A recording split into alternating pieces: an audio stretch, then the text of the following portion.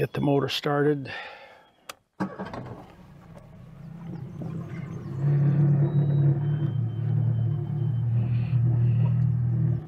right, let's pull up the anchor and get going. It's still a lot of fog,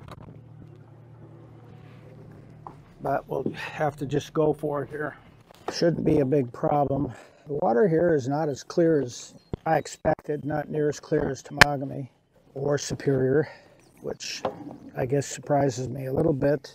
One person thought I should have a windlass on this boat, but the problem with a windlass is that it takes up a lot of space and a lot of power. I have neither one. Man, that's all muddy. We're secure. Hopefully there's not too much swell on the lake, so we don't have trouble out there.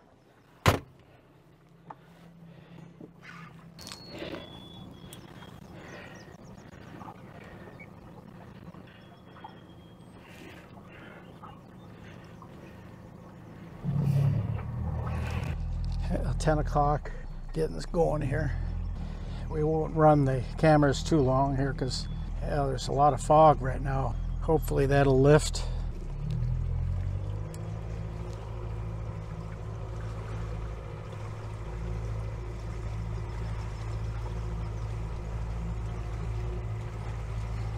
Pretty foggy. Well, I'm going to go ahead and put the autopilot on.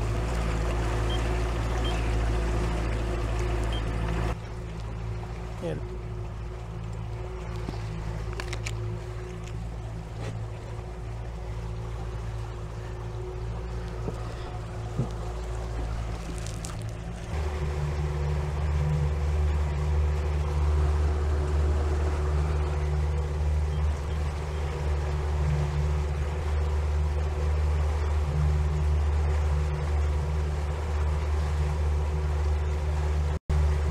foggy. Always makes it interesting. That's where navigation is very critical. But the fog also means stabilized air, and normally, not always, but normally you don't have much wind. So, yeah, let's step it up a little bit. Just kind of going up around I was anchored on the south end of this island off to port. We're just going up around the north end of it. And then we'll be taking a large leg across an open stretch to the next island, next big island. Actually, it's not an island, it's a peninsula, to a place called Gross Cap, or Grand Cape. Yeah, there's another island, which we should see. We'll soon find out if there's any leftover sea.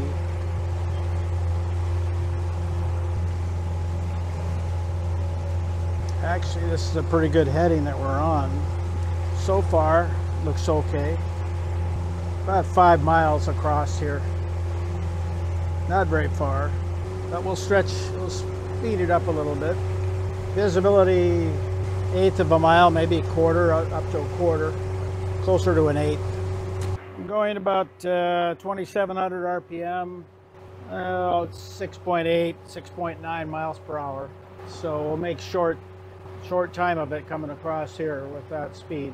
Although I'm going to run out of gas, I think. I should run out of gas just about the time I get there, actually. And then we'll shift over to tanks underneath here, my auxiliary tanks. All right, we're over 258, 280 feet here, so it's deep.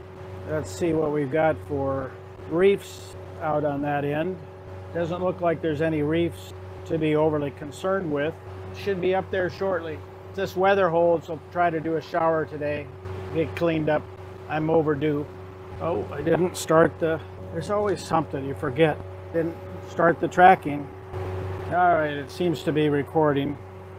Autopilot's working great. I'm happy with it so far. I mean, I had some issues yesterday, but I made adjustments and hopefully it fixed them. We won't know until we try some different headings, but right now this one's working fine. All right, here's how well the autopilot is holding my course. I'm heading towards Grand Cape. That red line is pretty much hitting the Cape. The autopilot is doing a really good job of holding course. It saves a lot of effort on my part. It allows me to be freed up to mess with cameras and make adjustments to things on board. Get a cold drink or whatever.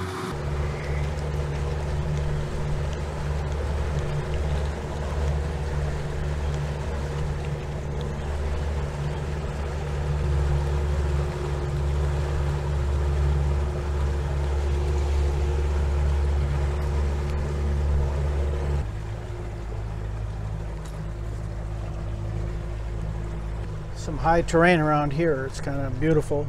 Quite a contrast from where I was the last couple days. Real flat islands. This is really nice. You can't see it on that camera, but I finally just gave up on the pole. It wasn't connecting, so it should be close to the camp here. Looking for the campsite. I don't plan to use it, but I like to scope those things out when I go by. So I think it's in this little cove back here. Go in just a little closer. Check it out. Beautiful terrain. Not seeing any campsite. It wouldn't be surprising. The locations of these sites have not been very accurate. I see no place to pull up there. Should be in that area right there, but I have not seen. Breeze came up a little bit, blew the fog away, making it a lot chillier with this water temperature. 52 degrees. Not very cozy. Not seeing any campsite. All just jumbles of rock. Looking for any kind of sign, but I'm not seeing it. Said that it should be back there in that cove, but it's not. Well, I'm going to go in this anchorage and see what we've got here.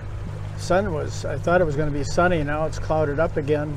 Bottom here is even at about 47 feet, although it shows it more like 32. I don't understand the difference there, but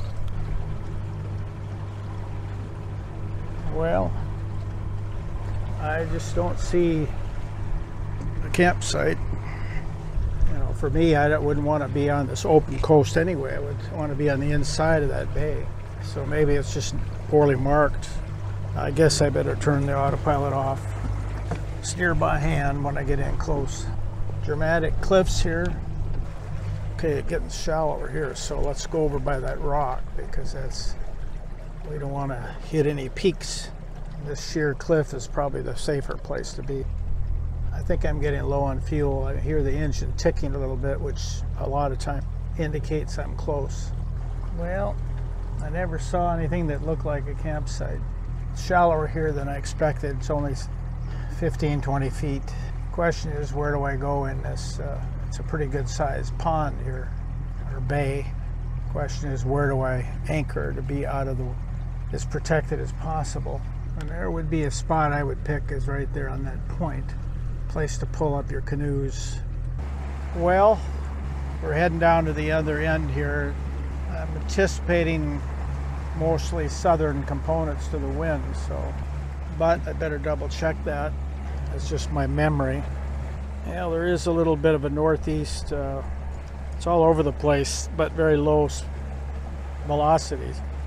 East, northeast, west-northwest, west-northwest. It's all over the place. It's called Charlie's Harbor. Probably more buggy down here, but it just seemed like the best place to anchor. We'll poke around when we get down here and see what we can find. 31 feet, but kind of irregular bottom. And temperature is even cooler in here, less than 52. I don't know why it's so cold. You'd think it would be a little warmer in here, but I suppose in some respects, well, I don't know if this is the best place to go or not. Let's look at that again. It's shallow there. I don't know.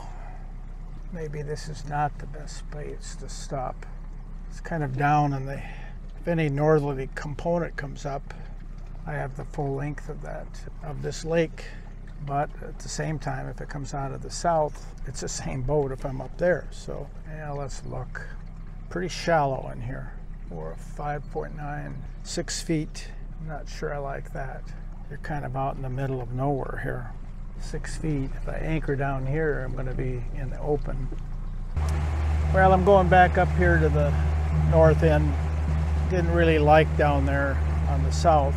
That's where they show the anchorage to be, and of course there's good bottom there for it. I'd like to be protected a little bit more from potential waves coming in that entrance. So I'm going to tuck up underneath this little point and see if I can find a bottom that's suitable for anchoring. Clouded up again. It was pretty nice in the fog, and then the fog blew away and became less favorable. Well, not a very pretty shoreline, but I don't want to be up underneath those cliffs either on the other side, because sometimes you get some gusty winds that come down over the top. Looks like the bottom's suitable for anchoring. 20 feet. Comes up pretty steeply here, about 7-8 feet. Well, let's go ahead and get her planted.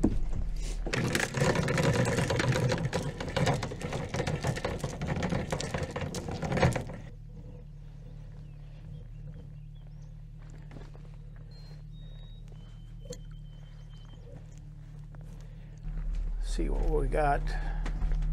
Let it swing around here first, and I've got 8 feet.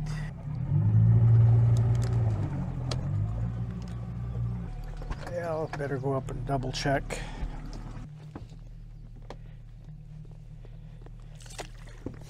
Well, I think that's it. Hello folks. Sitting here just on the aft deck, enjoying the setting. Not so beautiful behind me. Enjoying a glass of wine while I rest up after getting my chores done for the day. Not that it was overly vigorous, but it's nice to just relax and enjoy the peace and quiet.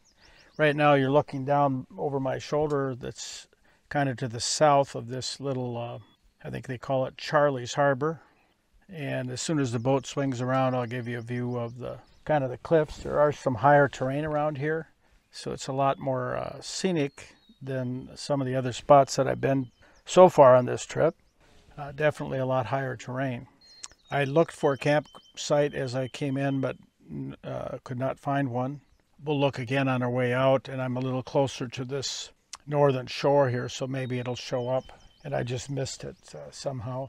Yesterday, when I was in that anchorage, I didn't see the campground right away either, so depending on your approach, they can be difficult to find. So, but I didn't see it scanned with the field glasses, and it was nowhere to be seen. The plan is to just relax here again. It's another, you know, even though it's a little cloudy, the solar is doing pretty well. I'm pleased with that. The autopilot worked well coming across today. So now that's a couple of days here with most of the time it's worked well. So I did tweak some things last night, so I'm hoping that that fixed some of the problems I had with the hunting yesterday early. I tried fishing last night, didn't catch anything. I'll maybe throw a line in here again too, but I don't know how much fish eating I'll do, because I looked at my knives and I don't have anything that's decent for cleaning a fish. Put the camera around here so you can see the backside, kind of the cliffs over on the west side of this harbor, and much more dramatic than previous places that I've been on this trip. Reminds me a little more of Temagami than anything else. There you get a good view. It's swinging around there now. Very calm right now, so it's kind of fun, very enjoyable. It's one of the reasons that I come to places like this.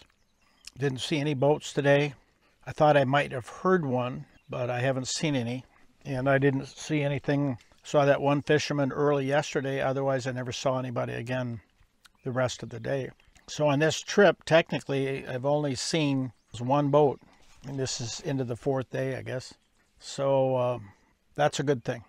One of the reasons that I thought I'd try this lake, because I thought maybe it would be a little less populated in the middle of the season. You come up to a lot of these beautiful lakes in the summer peak season, and they're really crowded. I think of places like Rainy Lake or Kabetogama or Namakan. They're very crowded. I'm sure Temagami is very crowded in the summertime. People just flock to those places. They're easy to get to, and they tend to draw people. This lake, because there's no soundings, I think keeps people away. And that's one of the reasons I chose to come here. See me, but also see the background.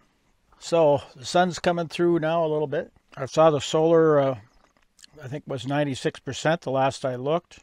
You know, it's been mostly cloudy. So it's come up from, I think the low was maybe 73 and now we're up to 96. So that's really good.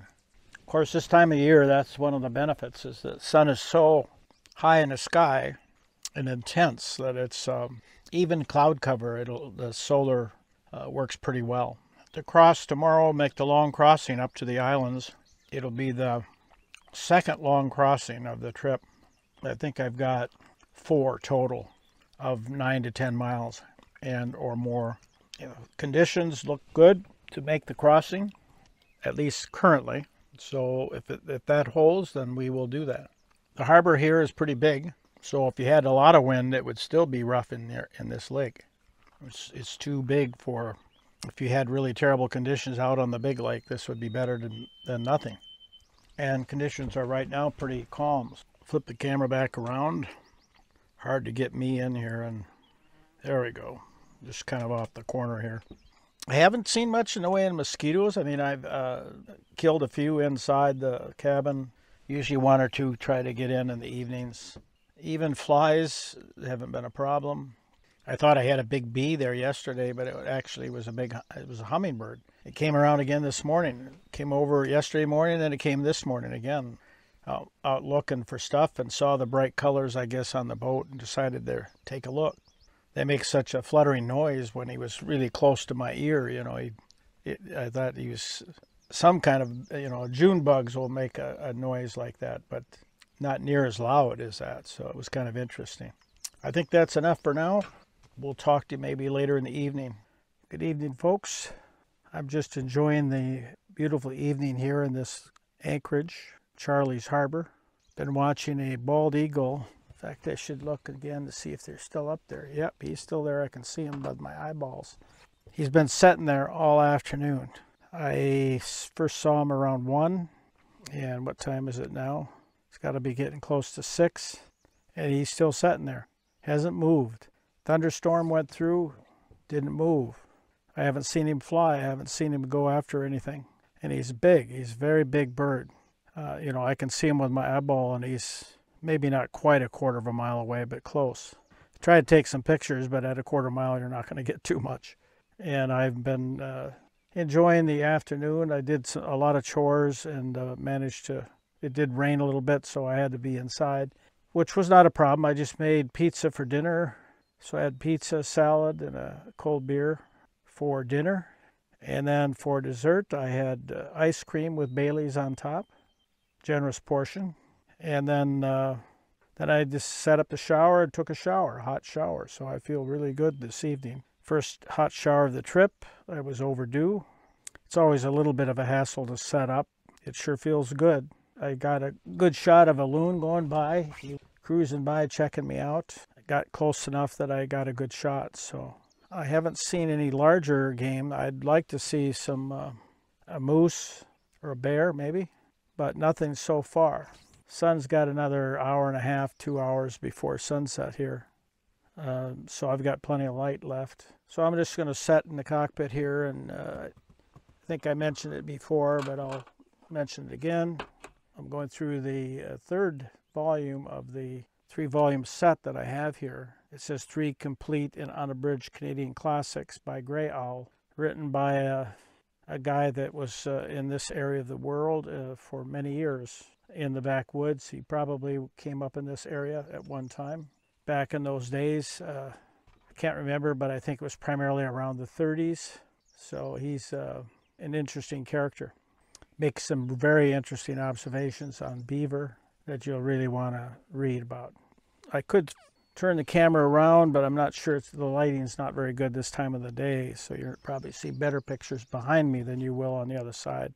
But I'll flip it around just so you can look and see the surrounding cliffs over on that side.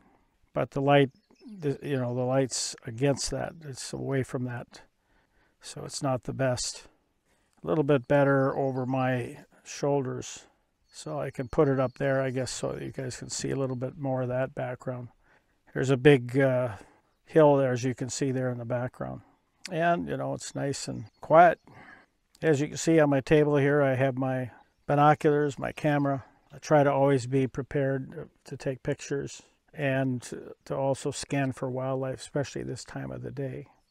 That last hour before sunset is a good hour to be out here looking around. But as I said, I feel refreshed with the shower. Tomorrow, you know, I can see potential here to do some exploration, but I just don't have the time.